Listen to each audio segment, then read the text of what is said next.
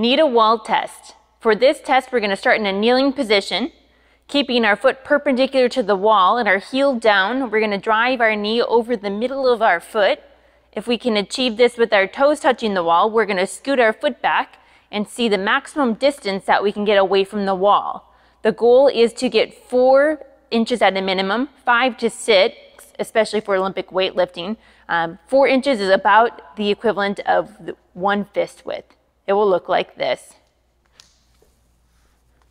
We're going to be kneeling here, foot perpendicular to the wall, toes touching, heel down.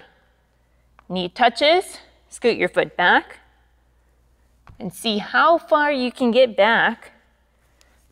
1 fist width at a minimum. And I have way more than that, keeping my heel down.